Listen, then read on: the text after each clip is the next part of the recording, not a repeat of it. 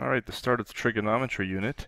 We're going to start with stuff that you know. If you remember the trigonometry unit in grade 11, definitely some things that you learned in there that we're going to use. Hopefully you still remember those exact values that you've memorized, but we're going to take everything sort of to the next level. So let's go with what you should remember. First of all, let's talk about an angle in standard position. An angle in standard position is an angle that starts with a vertex at the origin. Its initial arm is always the x-axis, and we draw the angle counterclockwise. So this is an angle in standard position. Okay? I mean, we could have that terminal arm in any of these quadrants. It could be anything like that, but basically we're going counterclockwise. This is a positive angle.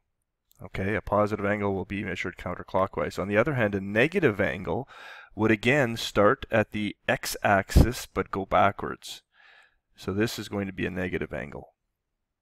Okay, that's nothing new. The negative is a little bit new, but we looked at anything from 0 to 360 degrees last year. So if you picture 0 degrees being here on the x-axis all the way around to 360, we dealt with measures like that.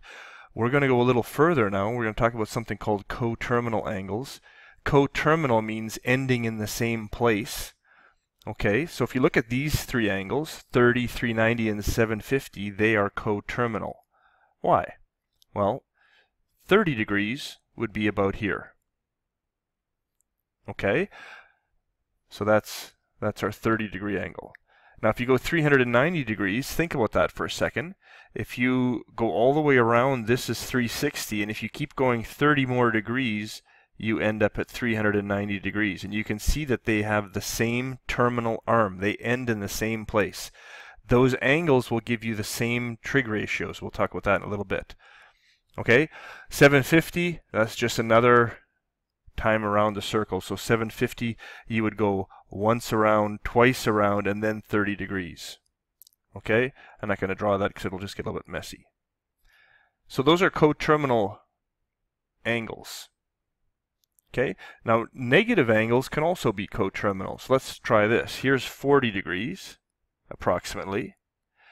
By the way, if you have to do that on a test and you write 40 degrees like this or 40 degrees like that, you're probably not going to get the mark.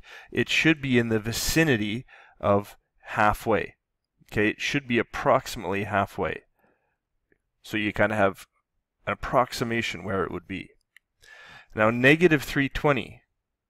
Okay, so think about that for a second. If you went backwards all the way around, how far is that? Well, that's negative 360 degrees. Okay, so if we go backwards 360, take away 40, this is going to be negative 320 degrees. And then 680 would be all the way around once backwards and then almost around the second time. That's negative 680 degrees. Okay, so coterminal angles. Let's try a sample question. Determine the measures of all angles in standard position between negative 800 and 800 that are coterminal with an angle of 85 degrees. Okay, so here's 85 degrees. So let's list these. So here's part A. So our angles will be 85 is 1. What is it going to be if we go 360 plus 180?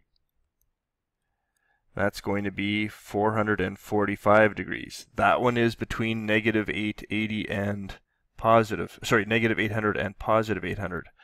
Let's try again. Let's go 445 plus 360. So we'll go around one more time. That's going to give us 805 degrees. Is that between negative 800 and 800? It is not. So we're not going to count that one. Okay?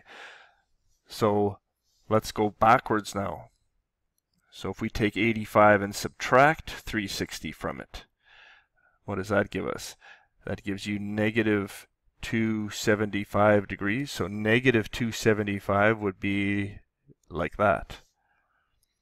Okay, let's try taking away 360 again.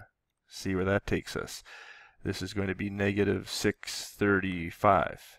And you can see that one's still okay. If we take away 360 again, it's going to be bigger than negative 800. So those are our coterminal angles between negative 800 and 800. Part B says, write the expression for all angles.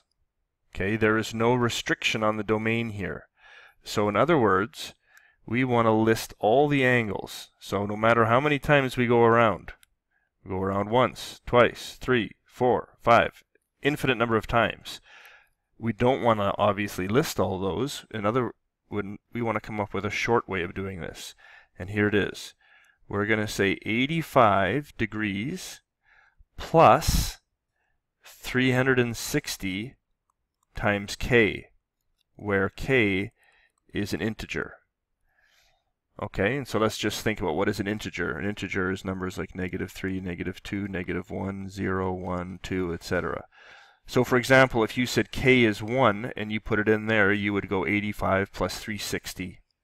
If you said k is 2, you would put k in there and you would end up with 720 here. Okay, if you said k is negative 1, then this is negative 360, and you would go 85, take away 360. This gives us every possible way of writing a coterminal angle. Okay? Alright, this is also a little bit of a review. Suppose there's a terminal point, and it's in quadrant 1, and it lies 1 unit, in any quadrant, sorry, and it lies 1 unit from the origin. Alright, if you remember this, we called this the unit circle. So this is 1 unit, and this is some point xy. And this would be the same for no matter where this is on the unit circle. Okay, if you turn this into a right triangle, we can use our trig ratios. Do you remember that sine is opposite over hypotenuse? So in this case, if you think about the angle, opposite would be whatever the y value is. Okay, and then the hypotenuse would be 1. So we get y over 1, which is just y. If you think about cosine, cosine is adjacent over hypotenuse. In this case, adjacent is the x value. And so if you get x over 1, you end up with just x. And tan is opposite over adjacent, so that's y over x. Okay, those are the trig ratios. Let's try a question. Oh, before we try a question, I have something new for you. The reciprocal. These are 3 more ratios. Okay, and they're on your formula sheet. You don't have to memorize them, but you will. Cosecant is the reciprocal of sine. Secant is the reciprocal of cos. Cotan is the reciprocal of tan. Okay, so let's try a question. This you have memorized. If you don't have it memorized, you need to, because the next 2 units, we're going to use those every single lesson. Okay, so determine the exact values of the 6 trig ratios for 45 degrees. So what we're looking for here is sine of 45, cos of 45, tan of 45, and then the reciprocal identities, cosecant, secant, and cotan. And we're supposed to know those. Those are ones that we've memorized. What is sine of 45 degrees? Well, here it is right here. Sine is root 2 over 2. By the way, that could also be 1 over root 2. Those are the same things. One is rationalized, one's not. Cosine is also root 2 over 2, and tan is 1. Okay, those you should have memorized from last year. Now, what about the reciprocal? Well, the reciprocal of cosecant is the reciprocal of sine. So if we flip sine upside down, you get 2 over root 2. Again, if you rationalize the denominator, you're going to multiply by root 2 over root 2, and you just get root 2. Okay? And the reciprocal of 1 is 1. Now, just a quick comment about, I've got 2 different answers here. Both are okay. The good news is you do not, I'll repeat, you do not need to rationalize the denominator. Either one is okay. All right, let's try this one. Determine the exact trig ratios for 120. So 120 is about here. All right, and let's write them all out. Sine 120, cos 120, tan 120, cosecant 120, secant 120, and cotan 120. Now, very important comment here. 120 is more than 0 to 90 degrees. Whenever you think that, I want you to think about what we call the reference angle. Do you remember this from last year? The reference angle is what is the angle that is to the closest x-axis. In other words, what is this angle? This is the reference angle. It should be pretty obvious that that's 60 degrees.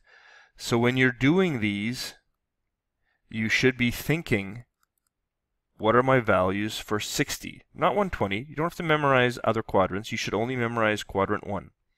Okay? So what is sine of 60? Sine of 60 is root 3 over 2. What is cosine of 60? It's 1 over 2. And what is tan of 60? It's root 3. Okay? Now the only little thing that you need to remember is, yes, we can think of quadrant 1, but you have to think about what sine this is. In quadrant 2, only sine is positive. So that means cosine is negative and tan is negative. Okay, and now doing the reciprocal. The reciprocal for sine is going to be 2 over root 3. The reciprocal for secant will be negative 2. And the reciprocal here is going to be negative 1 over root 3. All right. Hopefully that's a little bit of a review from last year, a few new ratios, but finding those should be a bit of a review. Okay, I'm going to stop there, end the lesson here, and I'm going to start a new lesson on a new video just so that the lesson isn't too long. Okay.